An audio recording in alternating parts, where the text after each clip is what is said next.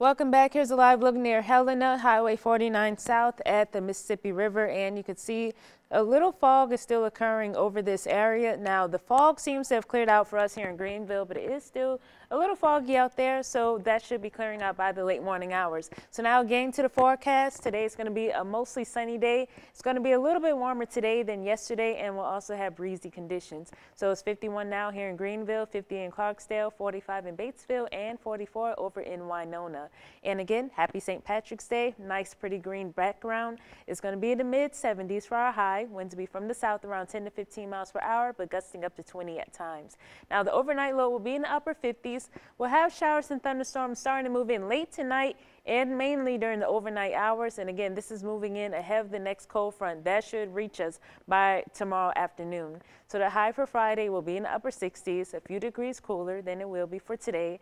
And again, we'll still have showers and thunderstorms lingering for tomorrow morning, but the rain should be moving out during the morning hours, at least by the early afternoon at the latest, as that cold front is moving in. Winds will be southerly around 15 to 25 miles per hour at first, and then becoming westerly, southwesterly after the front passes. So the Mississippi River here at Greenville is at 45.7 feet, and it's still going to remain around 45.5 feet for the next day or two. Then by the weekend, it'll be at 45 feet, and then Monday and Tuesday, it'll be more so around 44.5 feet. But again, still not dropping off too much for any time too soon. So again, you can see that the river is still pretty high. So now here's a look at the severe weather threat for today and for tonight. So for us here in the Delta, we're pretty much in the clear. The threat is mainly to the south of us and to the west of us, especially over Louisiana. They're all under a slight risk for severe weather.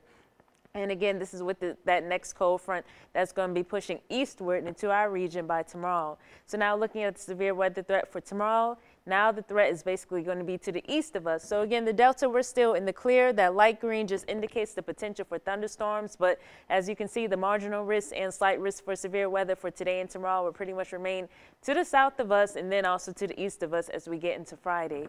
Now looking at your future tracker, we'll still have mostly clear skies for today. But again, by late tonight, those heavy showers will start to pick up, and the thunderstorms, you see that low pressure system off to the west, and then by early tomorrow afternoon, that cold front should be moving right over us. Now we could still possibly have a couple of showers lingering behind the front, but as the Friday continues on, the showers will push eastward out of our area, and then of course will be a little bit cooler after the front passes, and then our overnight lows for Friday night to Saturday morning will be just a little bit cooler than it was for last night and the last couple of nights, as it'll get down into the low 40s. So now looking at your 7-day forecast, again, mid-70s for today, upper 60s for tomorrow.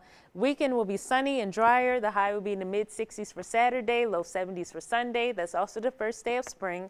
Then we'll have a 40% chance of showers and thunderstorms for Monday and a 90% chance for Tuesday. Could possibly have severe weather for that day, but of course, we're still monitoring that. So with any updates, we'll keep you informed. And then Wednesday, we'll be cooling off a little bit into the upper 60s. Thanks for tuning in. Now, Ty, back to you at the news desk.